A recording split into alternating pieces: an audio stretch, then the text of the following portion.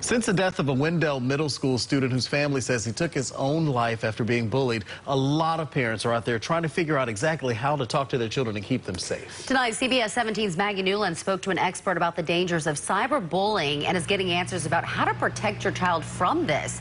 Maggie, such an important conversation to have. It really is, Angela and Rod. And while people of all ages rely on our phones an awful lot, kids can use them to keep in touch, but they can also use them to hurt each other. Technology is just part of life for kids these days. We're trying to find out what a word means. 11-year-old Yates would still rather play football than spend time on the phone. But mom Jessica Tyndall says her older daughter uses hers every day.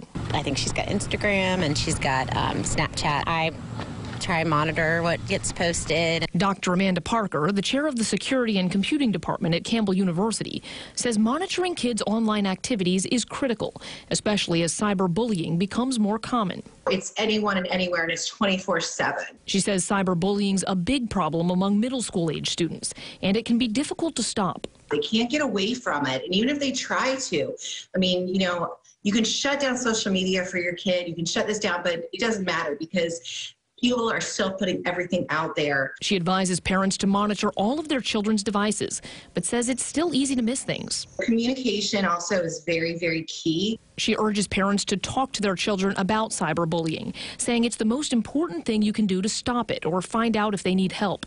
She also suggests staying in contact with other parents. For Jessica Tyndall, online safety is a group effort. My mom actually follows her, so, my neighbors follow her too, so we have kind of a nice community patrol. While kids love to stay connected online, experts say there's a lot of benefit to spending time outdoors and face-to-face.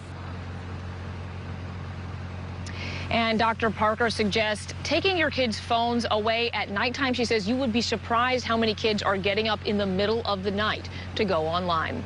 Reporting live, Maggie Newland, CBS 17 News. There's a way to turn all of that off, too. Yeah. There's a time limit on phones parents can set for parental control, so it's just something to think about if your kid is getting online at night. Thanks, Maggie.